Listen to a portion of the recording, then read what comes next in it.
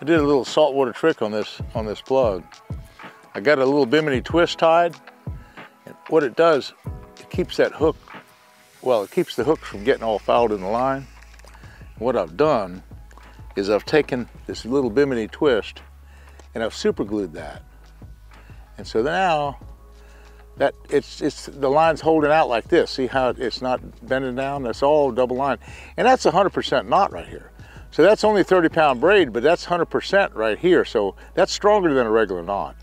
And it keeps the line from getting under the hook. Oh yeah, I see one break up there. Ooh, one broke. Just past that. I got him. Okay, son, that's what we're talking about. A little couple pound bass. That was so cool. Now, you know one thing that I also often do on this topwater deal, I have a Cinco ready. And that's so important to have a backup because so often these fish will miss the plug. And it's really a big deal having the backup to ready to go. Now, our guide is gonna help me land this fish. And that's cool. There we go.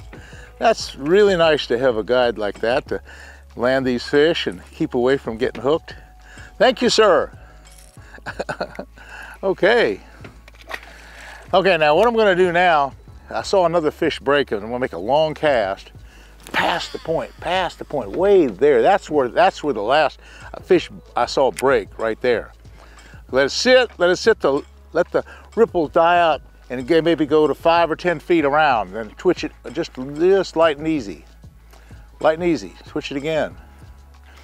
Okay, let it sit. That first little part is so important because sometimes you just come up and look at it. And you want to make a gentle little presentation at the first end. Then you can get more aggressive with it.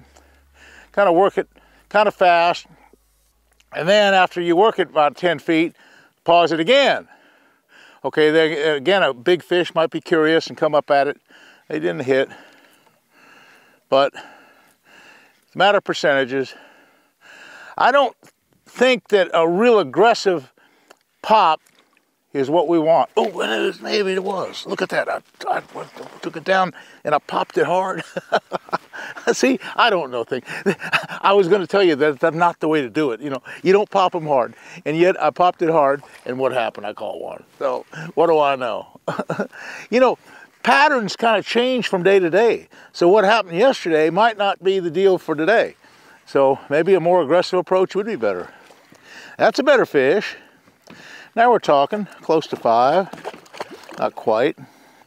Yeah, that's a good one. 4-pounder. Okay, thank you. Okay, hey, a nice little chunky 3 or 4-pounder. That's what we're talking about. Because see, I saw one break there. I made a long cast after I'd caught that first little one. I saw another one busted on a little tilapia. So there was a second fish ready to bite. But this is a little Rico pop, and it's a small profile, and I saw some of the small tilapia that they spit up, and the small shad, and that's basically the size and the profile of the bait I saw. So I tried a bigger popper when I got here a couple days ago, and they didn't bite it as well as this size. This size was better.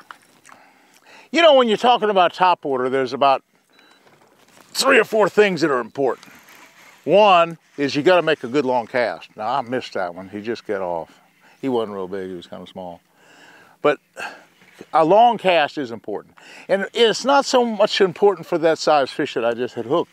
It's more important for those great big fish. Those great big fish have heard a lot of boats and they're spooky and wary. So if you want to catch a really big fish, you make a long cast. Now that's a 100-foot cast.